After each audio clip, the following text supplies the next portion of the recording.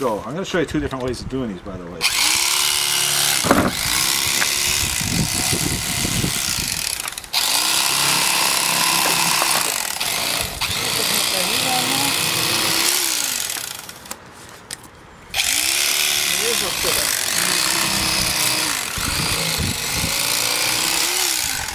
Okay. Need a gut bucket, please? Set it right down here. Now, you got the nice little semi-fillets here. This is what I mean, two-step process to filleting. The next one is, just whip that right out. There you are.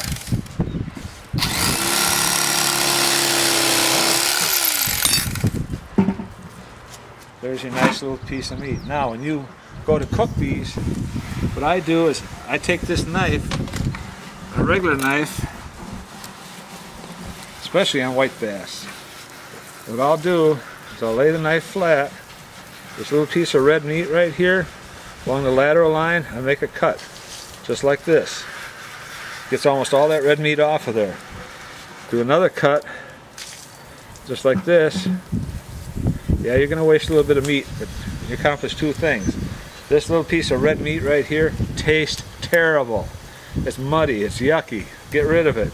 The other thing is, these little pieces of fatty meat here along the lateral line, they will hold contaminants. That's the one thing we've learned.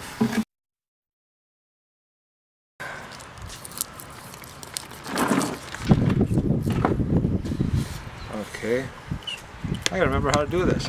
Here we go. Go right through like this. Run your knife up the back along the ribs. Comes out right there. Okay. Now, using more of the rounder part of the knife, this one isn't too round, not necessarily the point like this, but the rounder part. Follow the ribs down, just like that. The other side.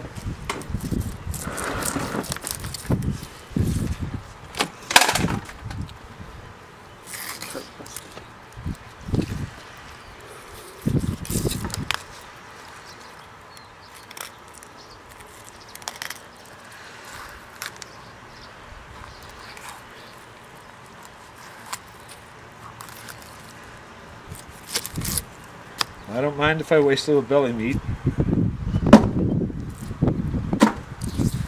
I'll take these and skin these critters.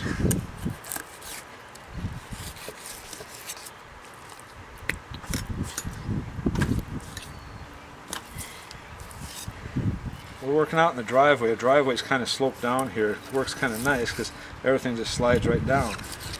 So we can keep a fairly clean workspace. After cleaning, we got to do something with the guts. Now in my case, I have a garden right here. What I've done, between the rows, not in the rows, this ain't planted yet, but between the rows, dig a trench. We're just going to lay these things in there and cover them up, leave it covered fairly loose. We're just going to mound it up. Actually, nothing will really bother them that much.